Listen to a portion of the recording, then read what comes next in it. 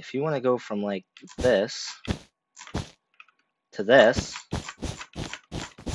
then this video is for you. Today I'm showing you how to speed bridge the complete beginner's guide. For step 1, you need to be able to bridge like this. And the way you do that is you're going to hold A or S and A at the same time and at an angle. If you're off angled like that, you're going to drift to the side.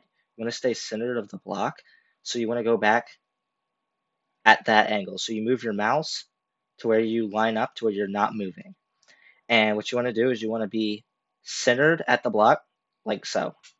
And once you're like this, what you want to do is you want to place blocks and hold just by holding your right click button.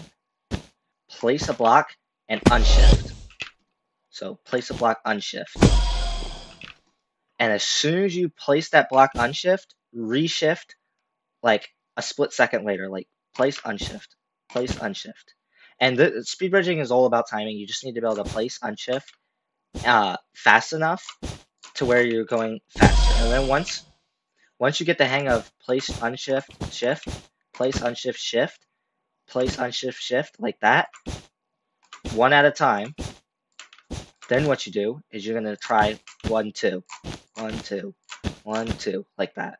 And then try 1, 2, 3, 1, 2, 3, like that, until you're able to speed bridge all the way. So, one tip is to look at the center of the block. If you look high, you'll go faster, but you'll fall off. And if you look too low, you'll go too slow and fall off. Another tip is if your mouse can drag click like mine can, I normally, instead of, I can just, you can just single click it like that. But what's way more consistent is if you drag click every time, so you can just drag click like that, and it will be easier. Last but not least, instead of going like this, place unshift, shift, like that, if instead you just time it to where you tap the shift button, you go way faster. My personal record's 10.294. If you want to get that good, I suggest you subscribe to my channel. It's guaranteed to knock off 3 seconds of your time speed bridging, so subscribe.